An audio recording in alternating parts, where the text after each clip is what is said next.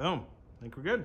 Cool. So yeah. We're good. We're good. Yeah, man. Great. Hey everyone, my name is Josh. I'm one of the developers at Vehicle, and today I'm just going to give you a quick primer on mob programming.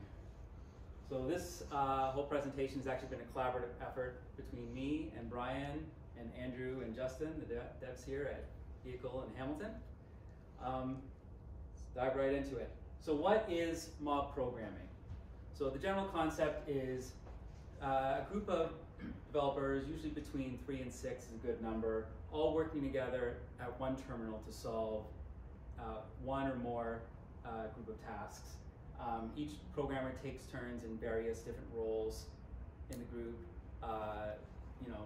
Usually you work in a cycle where everyone sits in their respective position, and then they try to get as much work done in a fixed amount of time, it could be 3 to 5 minutes, and then they all switch spots.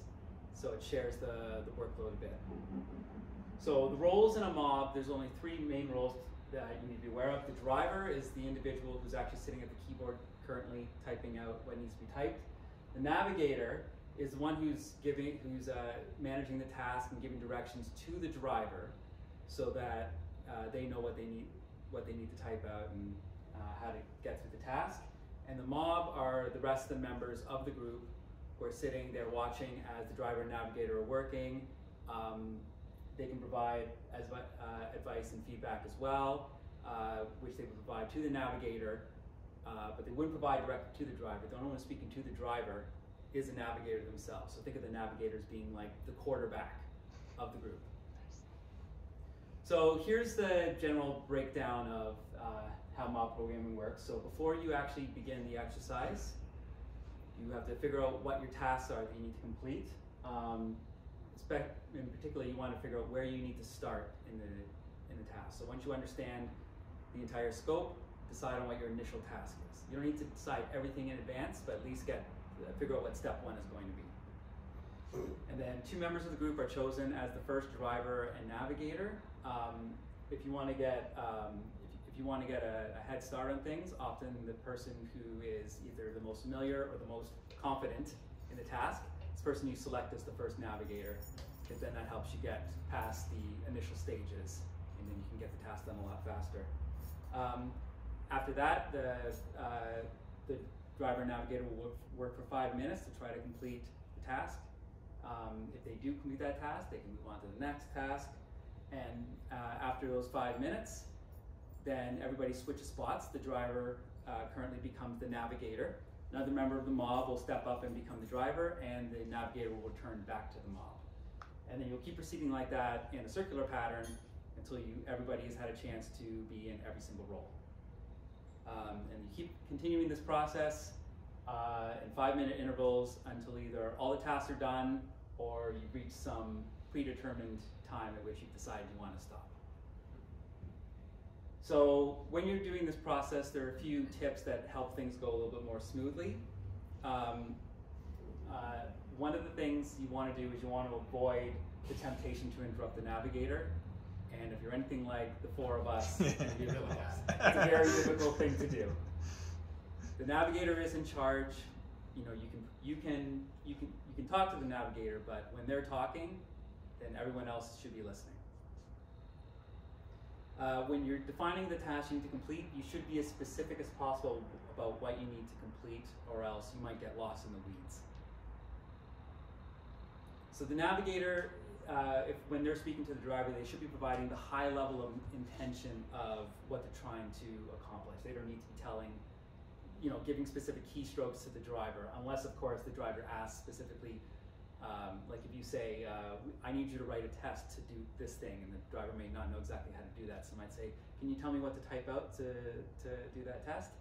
Then they can provide the specific keystrokes if they happen to know them, but otherwise you're just managing the high level intention of what you're trying to do. The navigator can ask the mob for help and is encouraged to do so if they get stuck. Navigator's not alone. They may be in charge, but they're not alone.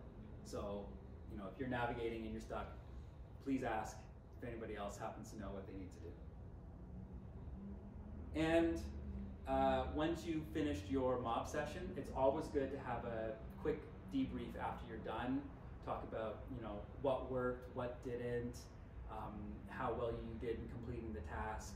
You know, just, you know, you don't want to just like finish the mob and then walk away. You want to actually learn from what you've done. So take 5 minutes, go over whatever's in your mind with the group, and you'll all be the better for it.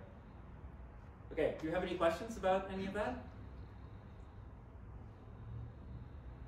Perfect. Okay, so what we're going to have is we've actually set up a little mob exercise for Brian, Andrew, and Justin.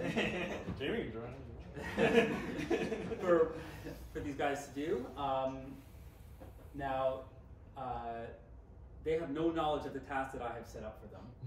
No, that's not true. Not true. I know a little. You've never met me before, sir, have you? Sorry? I said you've never met me before, have No. you?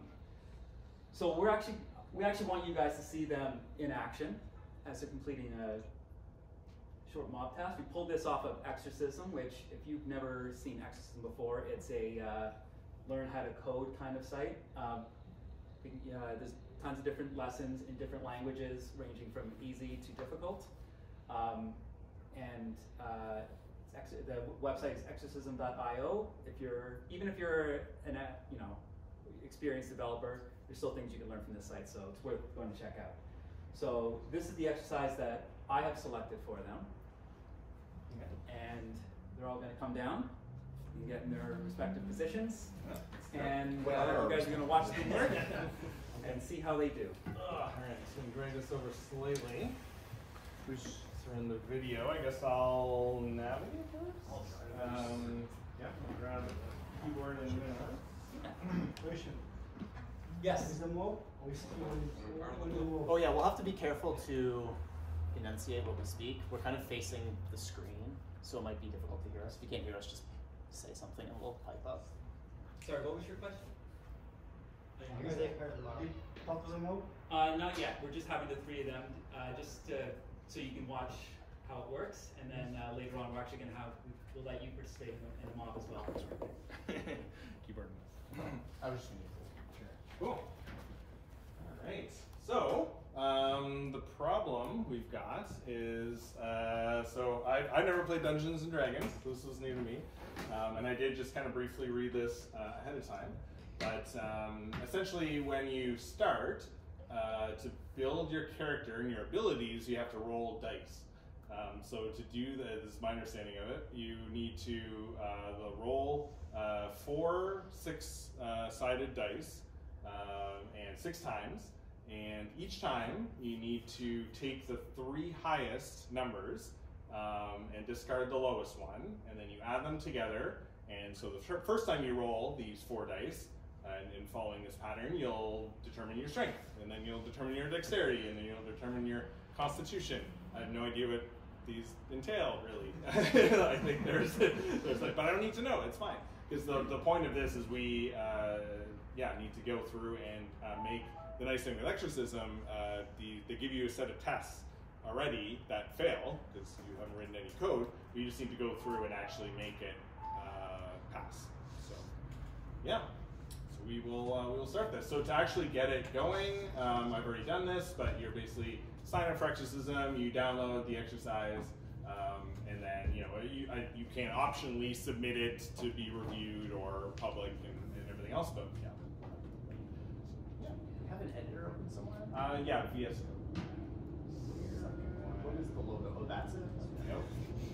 Whoops. Nope. I couldn't see the toggle. Yeah, exactly. Cool. All right. So yeah. You can turn that light on. It would be easier. Yeah, that might be better. Cool. Okay. Can everyone see the terminal output? Yeah, maybe yeah, but. Cool. All right. So I don't have a timer. Yeah, we can just start. I guess we can do 5 minutes each. I'll time you guys.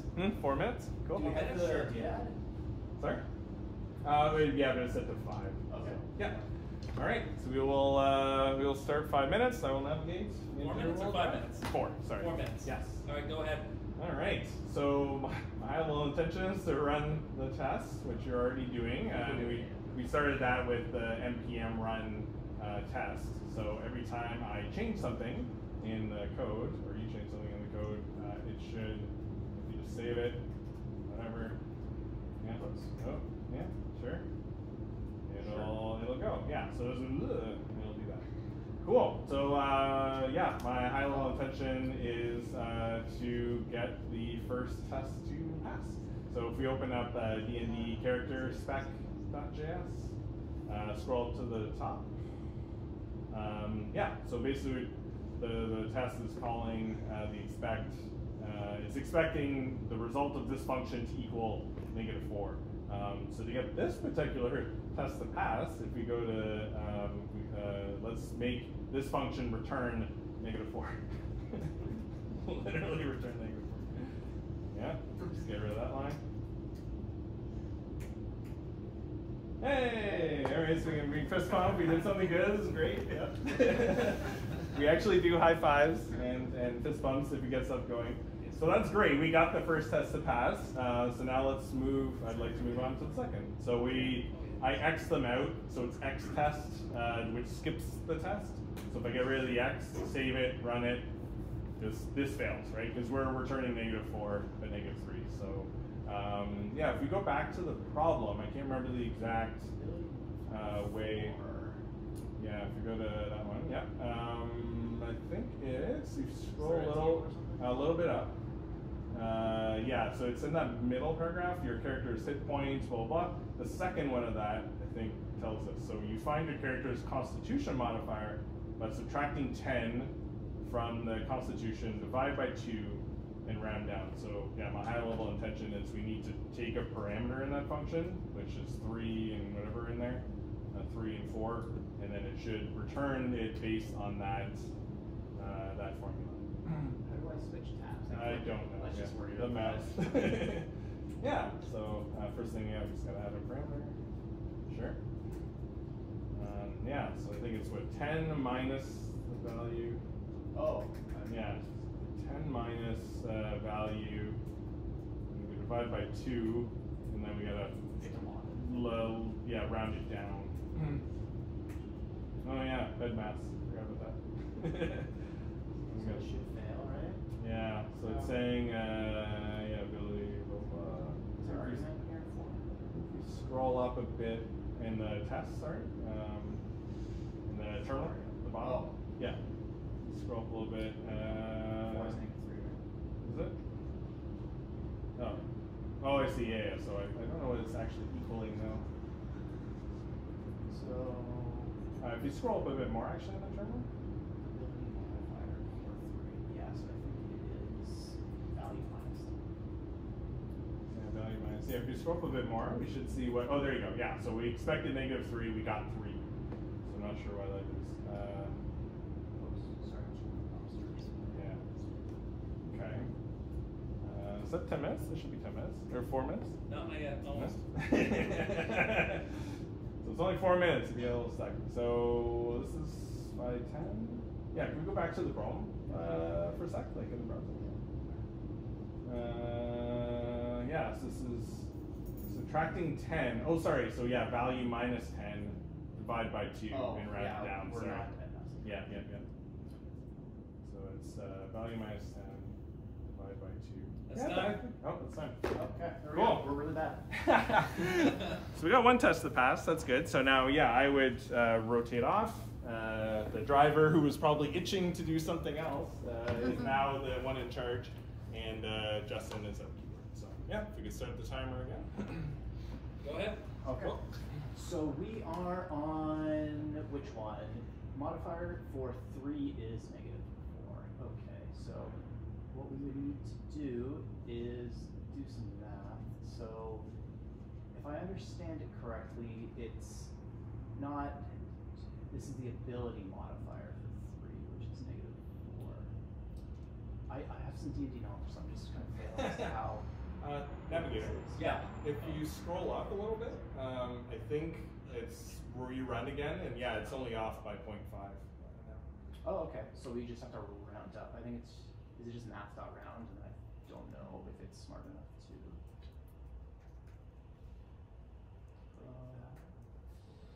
No, I think Floor will always take the absolute value. yeah, less than or equal to its numeric argument. I thought there was a round. Is there no round function? I think it needs to round down, so I think floor may work, but I'm not sure. I think we'll round it up. This one. Oh. Yay! Okay. There we go. Hey. Yeah. Okay, I misread the statement there. Okay, let's go to the next test. So then, for 5 is -3. Let's run this out. Passes. Another good sign.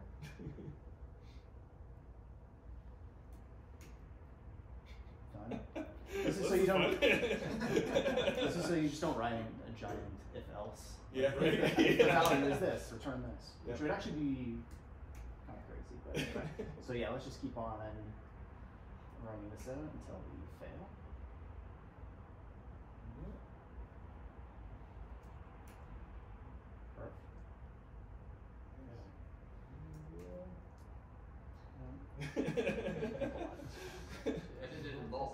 Yeah, right.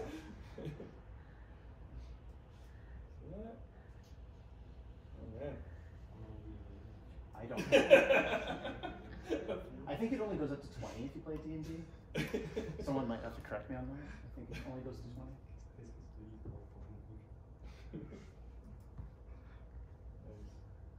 So by default, this one did have all the tests running. I just X'd them out to, There we go. to go through the flow that allowed the, oh wait, Alright. fails. Okay, so ability scores must be at least 3. Okay, so let's go back to our function, the ability modifier with the definition, the other tab. Our production code. There we go. So okay, let's save this off to a. Sorry, let me just reread the test again. Yep. So ability score less than 3 throws error. So I think that's what our parameter might be. Ability modifier. Yeah. Okay. So let's go back to the production code real quick, and then above this line on 6.5, just you know, if value is it less than 3, less than equal 3, less than 3. Yeah, then just throw new error with the correct text message, which I don't know what it says. We'll have to get that from our test code. 7.4? That's 7.4. Josh? 7.4 minutes? Not yet. Wow. So the longest 4 minutes ever. I told you. Actually not that Oh, that's the wrong one. one. The one above it. Yeah, ability scores must be at least 3. Oh no, sorry, it's one test. One test. Oh, it even tells you basically how to do it. Okay, that's time. Oh. Cool. Why don't we do 3 minutes for this last round? Alright, 3 minutes. It doesn't feel that long when you're at the keyboard. But yeah, it's a good amount of time. Like we juggled, I think we had 10 minutes at one point with like 5 or 6 people. That's like an hour before you're back. So it's way too long. 4 or 5 minutes seems to be the sweet spot where you keep it engaged. And that's what we kind of said. There's no hard rule, 3 to 6 people, but like above 6 people, again, you can start to get a little zoned out if you're on the edge. So yeah, let's do a quick 3 minute. Okay, timer start. Okay. Okay, so just copying this text into that to throw that error. Okay. Give the test to run again. Okay. Oh, alright. That one failed. Ability modifier. So our first test failed. Score less than 3 throws error. So that one passed, but our first test now is failing. So Mr. Navigator? yeah. We have a less than equal to. I think it's asking for strictly less than. Okay. Yeah. There we go. Huh. There we go. Okay. Interesting. Navigator, I thought that maybe it's score versus the value. Oh, so the result of that. So yeah, if we could save that math.floor to a variable and then check that instead. So the driver can totally pipe in, but like if the navigator's like, I don't want to do that now, they totally are allowed to do that.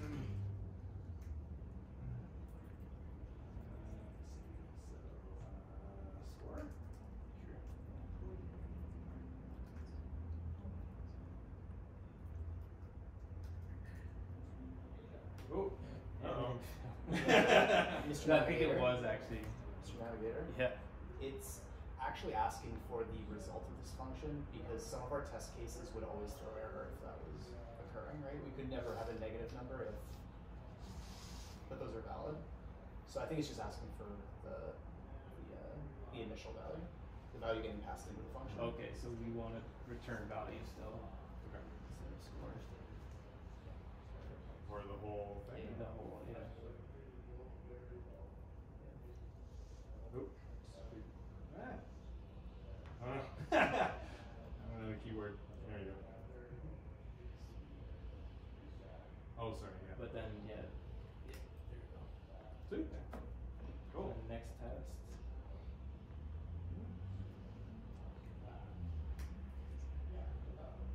Okay. What else? Ability to score greater than 18 throws in there, so. Yeah, we can just copy that new arrow on and pop it in a new if. Okay.